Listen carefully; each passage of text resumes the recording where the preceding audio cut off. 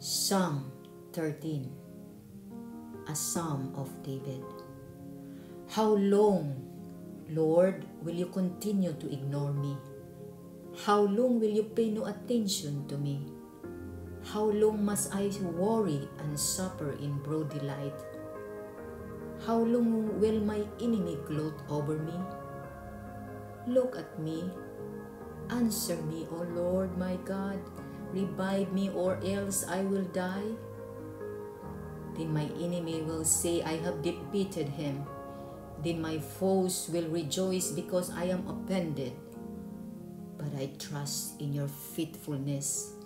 May I rejoice because of your deliverance. I will sing praises to the Lord when he vindicates me. Psalms 14. Fools say to themselves, there is no God. They sin and commit evil deeds. None of them does what is right. The Lord looks down from heaven at the human race to see if there is anyone who is wise and seeks God. For everyone rejects God. They are all morally corrupt. None of them does what is right, not even one. All those who behave wickedly do not understand.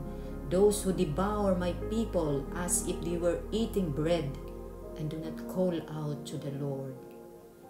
They are absolutely terrified, for God defends the godly. You want to humiliate the oppressed, even though the Lord is their shelter. I wish the deliverance of Israel would come from Zion. When the Lord restores the well-being of his people, may Jacob rejoice, may Israel be happy. Psalms 15, a Psalms of David. Lord, who may be a guest in your home? Who may live in your holy hill? Whoever lives a blameless life does what is right and speaks honestly. He does not slander or do harm to others or insult his neighbor. He despises a reprobate but honors the Lord's loyal followers.